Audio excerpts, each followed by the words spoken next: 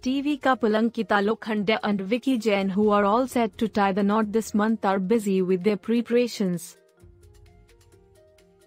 Meanwhile, in an unfortunate turn of events, the bride-to-be Ankita Lokhande has been hospitalized. According to a report, the actress was admitted in a suburban hospital last night. Ankita sprained her leg and was immediately rushed to the hospital. She has now been discharged but advised bed rest by the doctors. Earlier, Ankita Lokhande posted a photo of her bandaged foot on her Instagram story.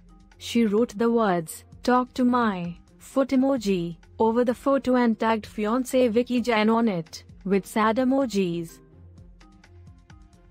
Reports of Ankita and Vicky's wedding had started doing the rounds a while back, soon after which the actress had hosted a bachelorette party, which was attended by her friends.